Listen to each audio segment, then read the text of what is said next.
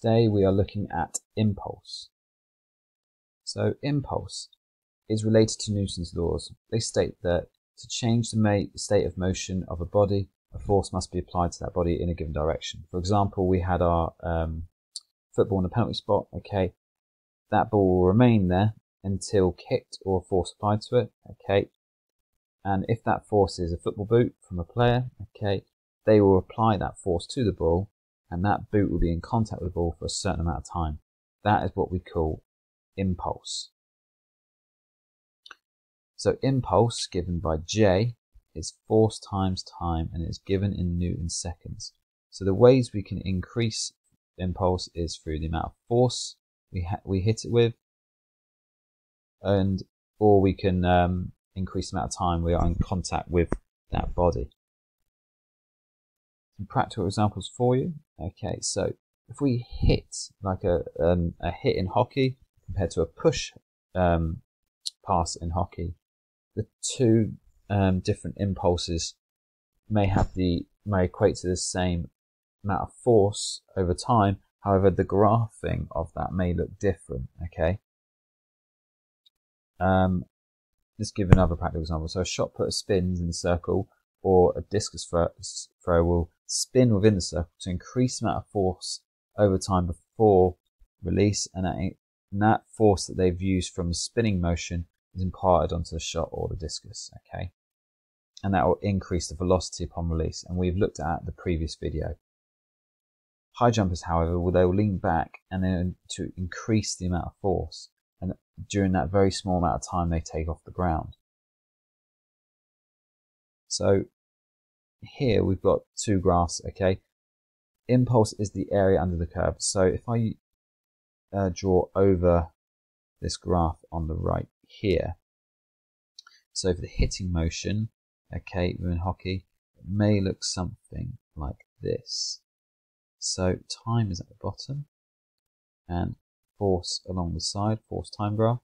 Okay, however, the push pass may look something like such. Okay, so that is how the graph may look for the different types. The force itself, if we calculate the force over time for both of these, albeit this is not to scale, they're probably identical to one another. Okay,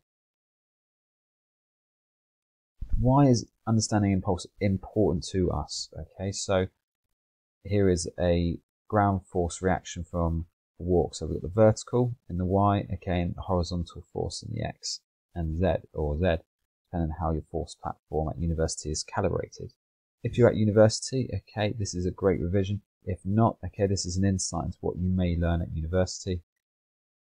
The force platform is what measures these reaction forces from Newton's third law with regards to your feet, or it could be a skateboard, which we've done past in the laboratory, or any other kind of forces reacting on the ground. Okay, you'll find these in biomechanical laboratories, and the lecturers will instruct you how to use them correctly and how to interpret the forces and what they mean, and where you can take this forward with research. There has been a lot of research into impulse, okay, with regards to footwear particularly, how to improve running performance, particularly for bone and ligament tendon health, for those with osteoporosis and osteoarthritis, those who are elderly, particularly who walk with a gait, or those who have just undergone surgery with ACL injuries, or even those who are obese compared to those who are anorexic. Okay, they all have very big health implications, as you're probably quite aware.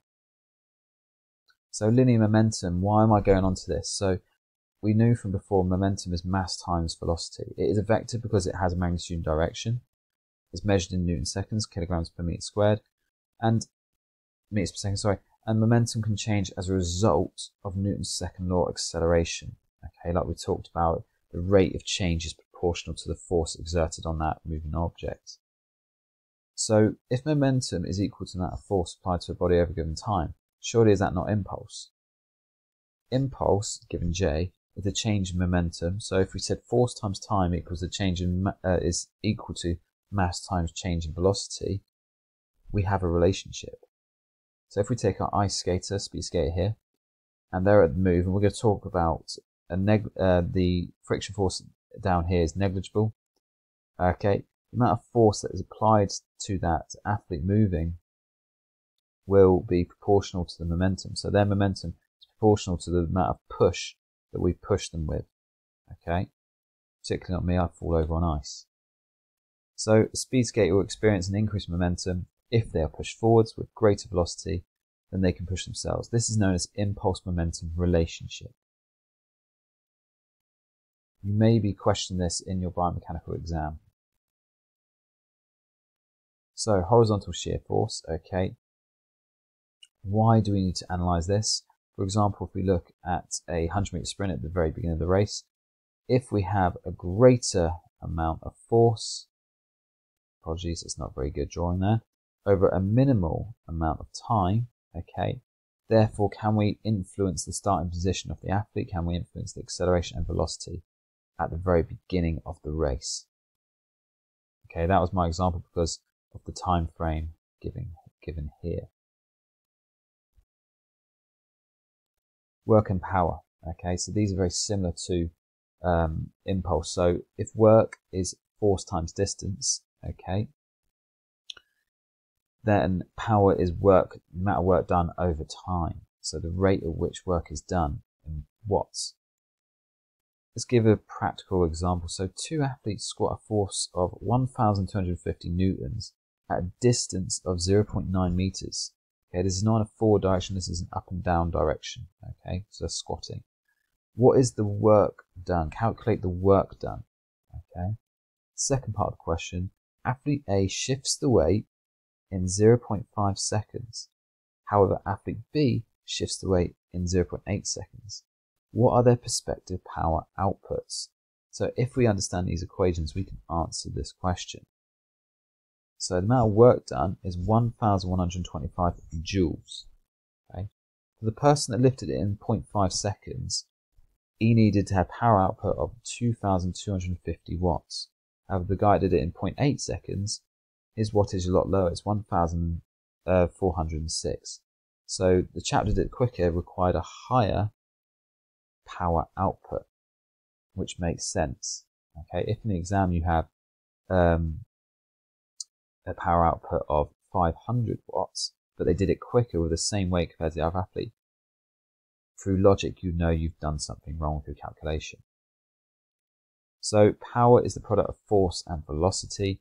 As impulse is force over time, power is therefore related. Okay, so power is work done over change in time. Force times displacement over change in time. Therefore, force is displacement divided by change in time. Force times velocity. Okay, so power is force times velocity. I hope you found this really helpful. I really hope this helps with your exam preparation.